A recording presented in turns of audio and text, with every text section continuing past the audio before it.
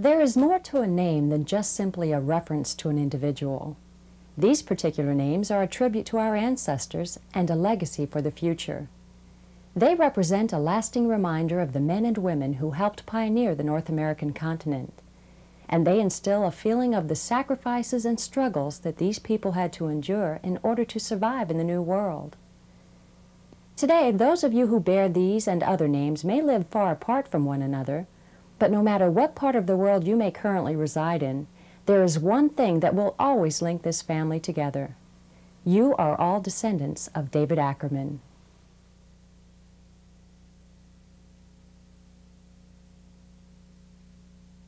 It all began here in 1662 in New Amsterdam, presently known as Manhattan, New York.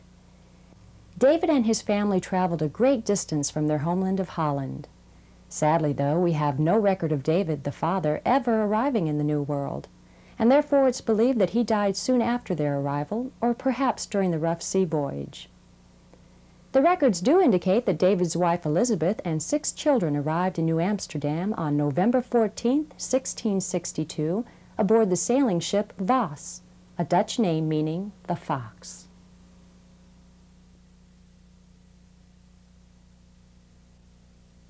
We may never fully understand why David Ackerman would uproot his family from their native land and settle thousands of miles away. However, economic and religious reasons tend to be the main catalyst for their journey. By 1630, most of the Spanish had left the southern portion of the Netherlands, and the original population moved back to their native land. This was after centuries of wars and religious inquisitions that had occurred throughout Europe. It is around this time when our Ackerman family came onto the scene. We know the Ackerman name is Germanic in origin and one of the oldest in Europe, but the earliest Ackerman record we know of is of a Hendrik Ackerman, born in Ghent, Belgium in 1260. We do not know whether he is of our family. However, David's father was Lorenz Hendricks Ackerman, a definite similarity to the name Hendrik Ackerman. David, born in 1614 in the town of Oss, married Elizabeth Bellier of Amsterdam in 1641. They would eventually have 6 children, and when David was approximately 48 years of age, he and his family were living in the town of Geffen, Holland. David was an educated man, a school teacher, a respected master, and a church vousleer or deacon in the town's Dutch Reformed Church. Geffen was a very small community of about 1,000 people, and only a few of them belonged to the Dutch Reformed Church.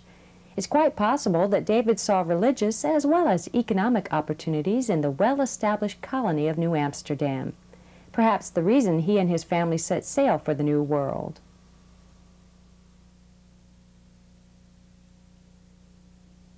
New Amsterdam in 1662 was a busy trading town, and our records indicate that by June of 1663, Elizabeth and her children, sons Johannes, Lawrence, Lodwijk, Abraham, David Jr., and daughter Anakin, were living in a small house on Marketveldsteeg, or Market Street.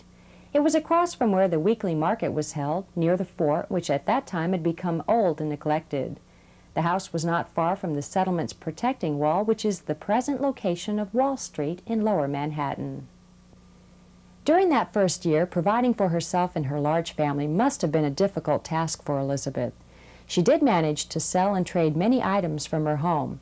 This was a very common way to conduct business back then, since there were no stores or offices.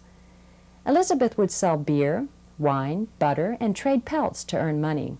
On occasion, she sold household goods to obtain food for her children. Just 2 years after their arrival in 1664, the British took control of New Amsterdam, which was to last till the end of the Revolutionary War some 100 years later. Apparently, British control of their new homeland did not have an adverse effect on Elizabeth and her family. 5 years later, in 1669, at age 52, Elizabeth married Keir Walters, and they and the boys moved north a few miles to his farm in Haarlem. Anakin, at that time, had married Nathaniel Henyon, and the two stayed in New Amsterdam. Through the years, Anakin and her husband had 12 children, and we are just now discovering more information on this branch of our Ackerman family.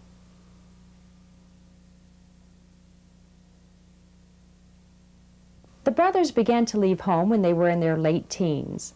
Currently, there are no further records that we can locate of David's eldest son, Johannes. As for the remaining 4 brothers, they each, at one time or another, lived in New Jersey, specifically in an area which, during their time, was primarily inhabited by Indian tribes and would one day be known as Bergen County, New Jersey. Well, Bergen County, I think, had a lot of similarities in terms of the terrain and the opportunities to Holland. Kevin Wright, historian and curator of the Ackerman Zabriskie von Steuben House in River Edge, New Jersey. There were a lot of similar features in the navigable rivers, and the Dutch, of course, were born, I guess, to navigation, so I think they felt very comfortable here. It was a very familiar land to them. Excellent farmland, one of the most fertile valleys on the seaboard. Pat Bissett, national president of the DAD 1662 Family Association, visited with Kevin to learn more about the early Dutch settlers. What was life like back in David's time? I think the amount of labor or hardship that these people endured would be incomprehensible to most modern people. The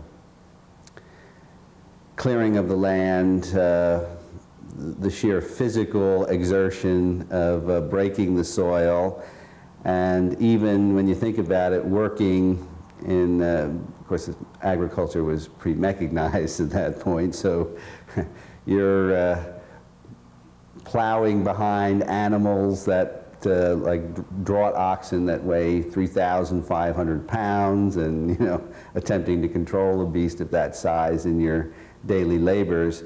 I think probably the most telling statistics that we have is study of some old cemetery records suggests that the average life expectancy of a man could be 38 years, of a woman was about 42 years.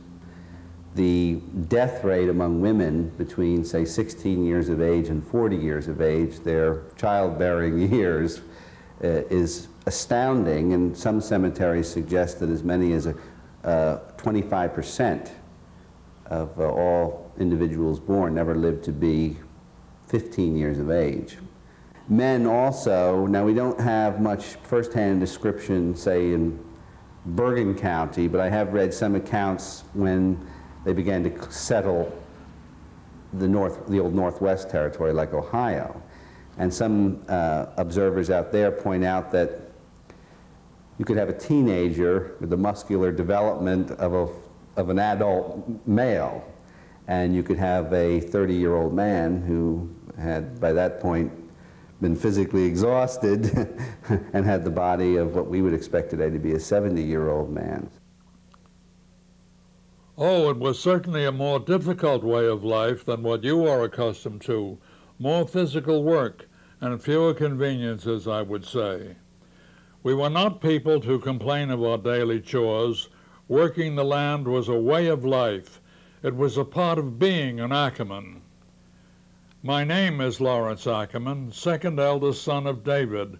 I can remember, at the ripe age of 18, renting a farm in Fordham, New York, and later a farm in Tappan, New York, and marrying Gertrude Egberts in 1679. We were married in the Dutch Reformed Church in Bergen, New Jersey, which you call Jersey City. Gertrude and I were parents of 8 children. I can remember in 1689 the thrill of purchasing 295 acres in Bergen County, New Jersey.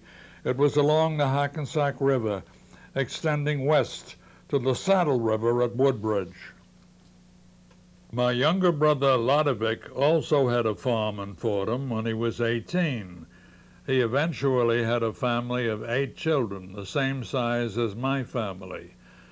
Lodovic married Jeanette Blake in 1682 at Kingston, New York.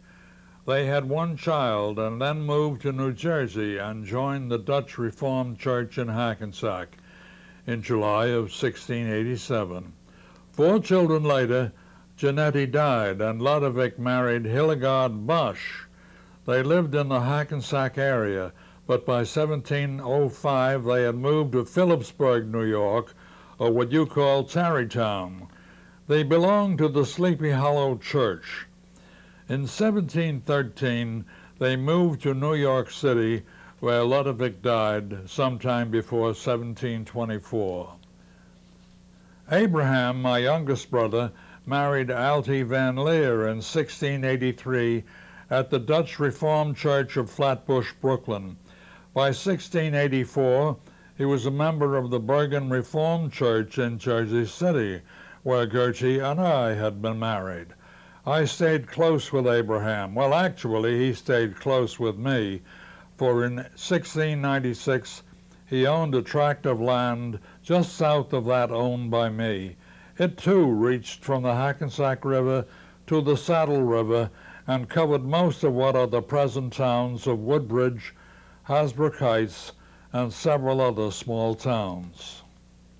Abraham later purchased additional property in Hackensack, where in 1704 he built his home with some help from his sons. He had 14 children altogether. From what I hear, the house survived for almost 250 years. Among the founders of this beautiful church in Hackensack, called the Church on the Green, were my brother David, myself, and our wives.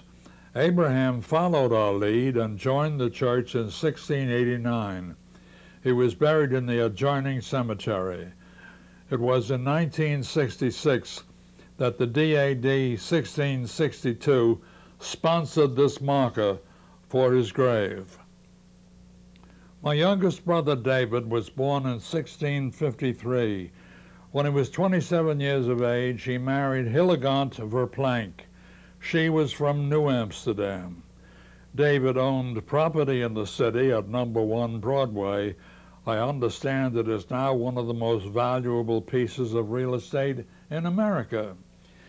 In roughly 1678, David purchased the land with wampum, which are beads made from shells, guilders or gold, beaver skins, and various other items. In 1686, he sold the land for £640 and moved to New Jersey on 540 acres in an area near Abraham and me. There he built his home and mill along the Hackensack River. David left the house, grain, and sawmill to his sons when he died in 1710. His widow, Hillegant Verplank, and their son Johannes continued to live there after David's death. About this time, Johannes built the house that has been preserved all these years, and today it is known as the Ackerman Zabriskie von Steuben House. It is located north of David's original house in a New Jersey historic park called New Bridge Landing in River Edge. This old sandstone house is truly a reminder of a somewhat forgotten way of life. There's not much stone in Holland itself, in the Netherlands, which is a lowland with a great deal of clay and a lot of water. The Dutch were great builders in brick, but not very accustomed to building in stone. So from the French and the Germans and the English, they adopted this technology, and they came up with one of the most, I think, admired forms of architecture, colonial architecture in the United States. The Steuben House is one of 220 surviving sandstone houses built by the Bergen Dutch, many of them by Ackermans, and they all have several features in common. They're all built very low to the ground. They're farmhouses, essentially. I think the Ackerman Zabriskie Steuben house here is also typical of the old houses in that nearly all of them that have survived, you can see, are built virtually to the edge of the roads, which has been a difficulty in preserving some of them. That was called chatting distance. And they built these houses within chatting distance of the roads, mainly because there was no other form of electronic communication, certainly no telephones, no mail delivery, even things like that. So whether it was a neighbor or a stranger, you could converse with them easily from the verandas or the piazzas in front of the house, and that was the only way you could find out what was going on in the world outside of your farm. Dating from about 1768, there were several stagecoach companies that made regular stops at Newbridge en route to the Hudson River. In those days, stagecoach drivers joined their passengers at the various taverns. Tavern stops were common since they were general meeting places for transportation, much as bus and train stations are today. Drunken driving was a problem, and wrecked coaches and carriages were not uncommon. As late as 1834, a John Ackerman operated a stagecoach from Newbridge to Fort Lee. Let's hope he was one of our more industrious ancestors and didn't get into too much trouble. By the early 1700s, David and Elizabeth had a total of 48 descendants that we know of. They and their immediate descendants lived in what is now New York City, Long Island, and northern New Jersey, but already they were beginning to spread to other areas. After initially crossing the Hudson River and settling in the Hackensack and Tappan areas of Bergen County, New Jersey, the descendants of Abraham, Lawrence, and David Jr. soon established themselves along the various rivers, roadways, and valleys of the county. Some went along the Pascack and Hackensack rivers, others went north along the Saddle River, and some went towards Paramus. Gertrude Ackerman Westervelt, or Aunt Peggy as she was fondly known, was born in Paramus in 1756. She was noted for her crullers and Dutch cakes. Aunt Peggy was from the Abraham line and was the wife of John Westervelt.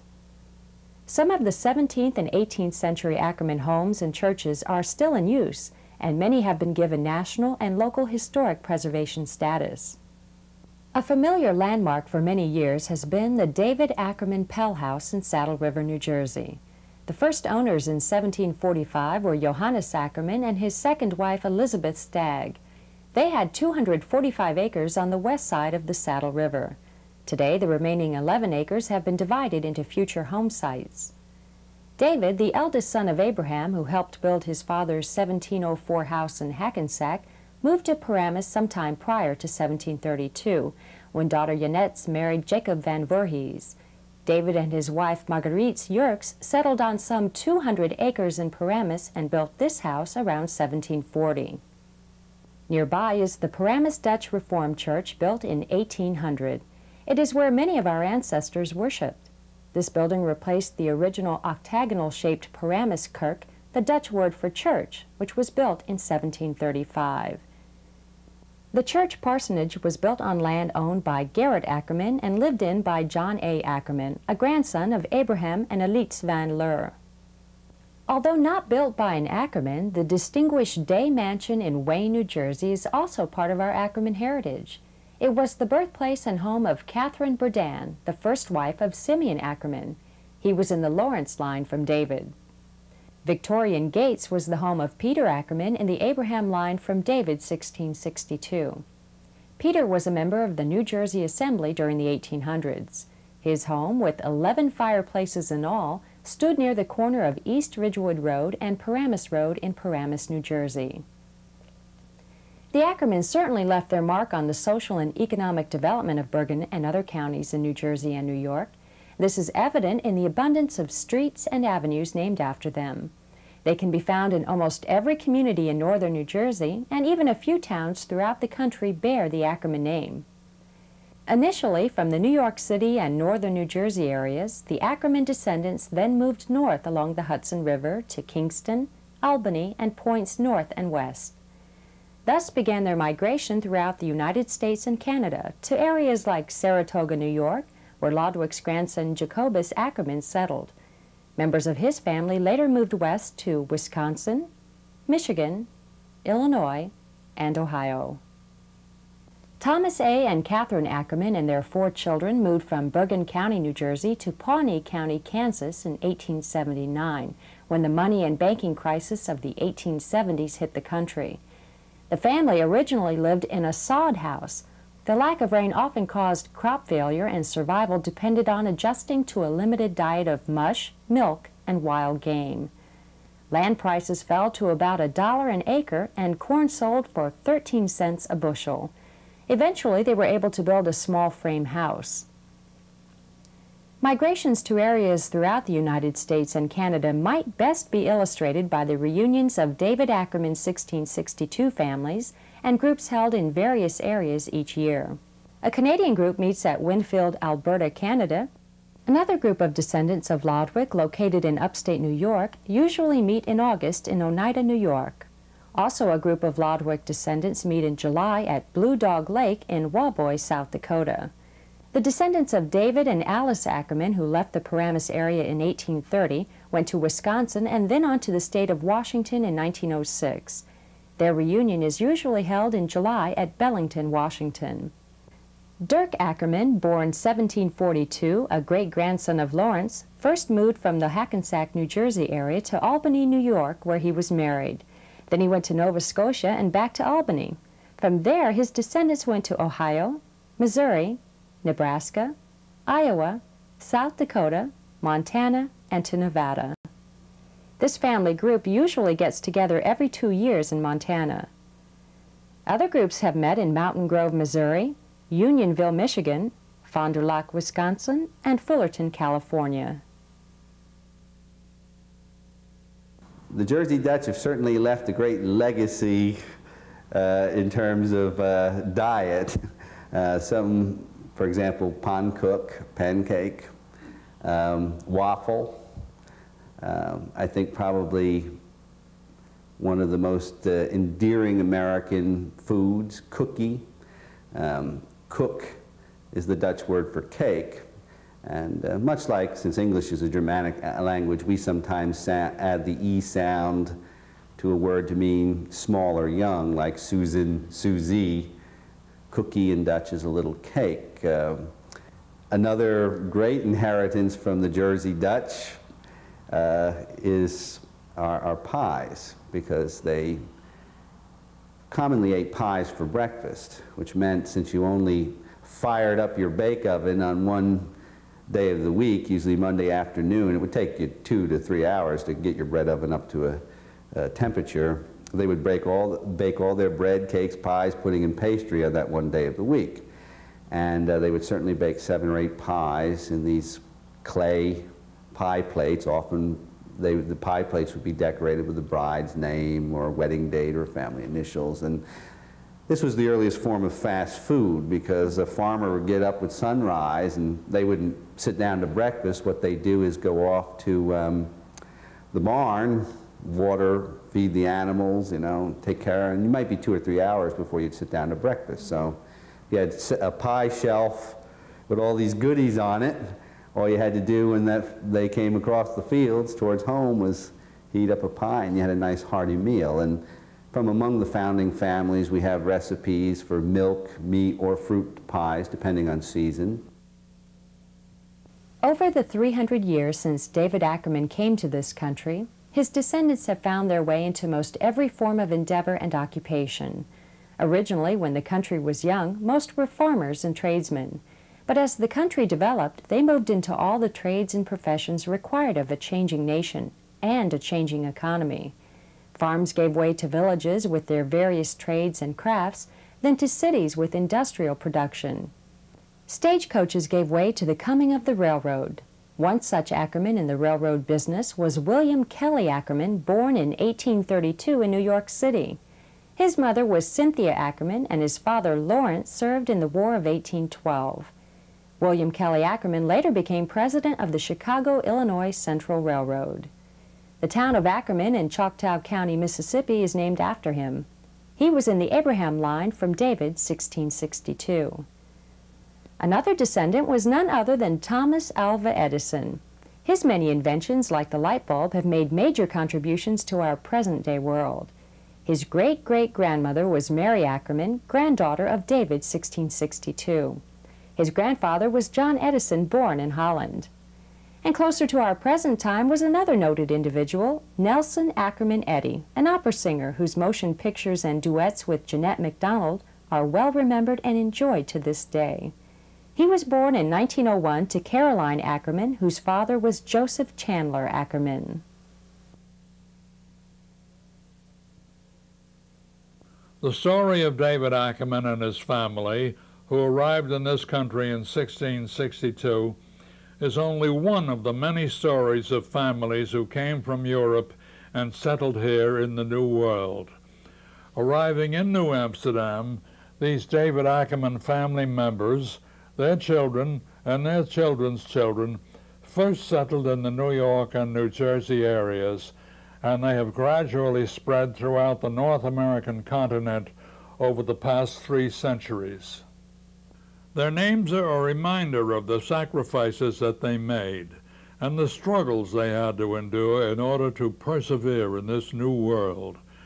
Their achievements must truly be appreciated by not only present-day Ackerman descendants, but by future Ackerman descendants as well. For these are the people who helped settle this new continent, and they, along with many other families, formed a great country where freedom and prosperity are available for all. By being aware of the trials, tribulations, and triumphs of our ancestors, we are provided with a realization that the freedom and opportunities we presently enjoy are due to the constant efforts of those who came before us. The story does not end here. It is to be continued by you and your descendants. We wish you success in the search for your family history and heritage.